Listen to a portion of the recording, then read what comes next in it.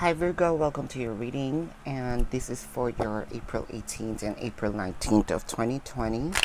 This is for Virgo Ascendant, Moon Rising and Venus placement on their chart. Jupiter may also resonate with the reading. To new in this channel, welcome. You might want to consider subscribing. Cross watchers are always welcome. And Virgo, if you resonate with the reading, congratulations. If you do not resonate with the reading, come back to this reading after a week or two, for I am doing a collective. Okay, come back, for time is fluid. If you resonate with some bits and pieces, still congratulations, for I am doing a collective reading. There you go. I'm kind of confused. So, Virgo, let's start with the reading. Virgo, your feminine energy is heightened. You're becoming emotional. Whether you're a guy, whether you're a woman, we have this feminine side. So, our emotions takes over our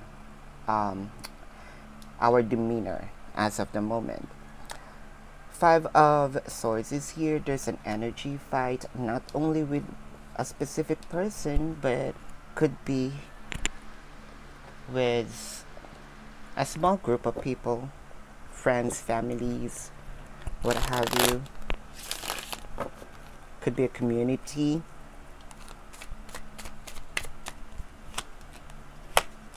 The world. Travel may also be involved, or worlds apart. You may be in a long distance situation. It may be, when I say long distance, it could be you're living in the same city, but energetically you're far from each other. Someone here somewhere left, even when there is love, because they are influenced with different people. Seven of Pentacles, someone is waiting here. Four of Cups, which is the person is waiting. Okay, one person is waiting and the other person is focused in a different cups. Wish fulfillment, you might be connecting with an Aquarius or has an Aquarius placement on their chart. You see this person as, or probably they see you as their wish fulfillment. It's here. You might be I'm not seeing any third party here. It's either you look at them as your wish fulfillment, they are your star, or they look at you the same way, or the other way around. So, but one here is waiting and the other one is focused on other cups. King of Swords is here. Someone is kind of like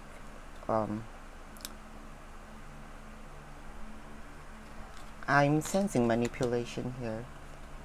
It's true. Someone that they're manipulating is having a sleepless nights and trying to figure out how to make these things come to fruition. It's here.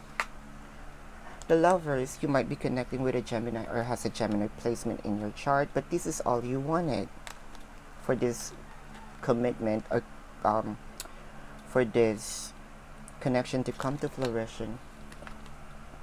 Four of Swords, you are not this is a praying card when it comes to traditional tarot. Here you're not praying anymore. Someone is not praying. Someone is a little aggressive here now.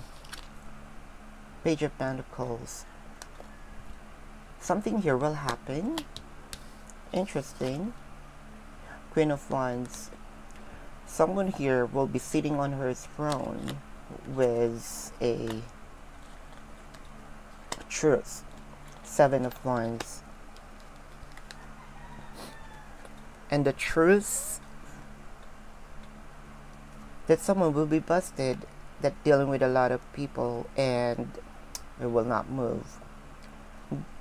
Whoever will be busted will not move out of shame, out of doing numbers on you. Not sure. It's here.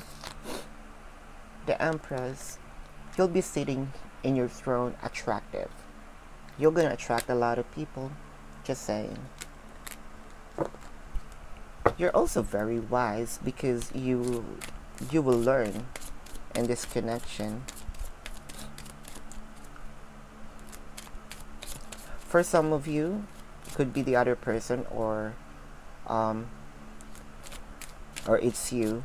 For a small percentage, Virgo, you might be pregnant, or someone is pregnant. The other way around. But that's for a small percentage. Soulmate, yes, this is your soulmate. You finally found your soulmate, as I can see here as well. Because you're sitting here as an Empress, it's either you already found your soulmate or you will find your soulmate. It's here. Virgo, here's your reading. If you resonate with this, click the subscribe button, smash that notification bell, and comment down below. I'm very interactive. Thank you so much for watching. Love and light to you, Virgo. See you on the next reading. Goodbye.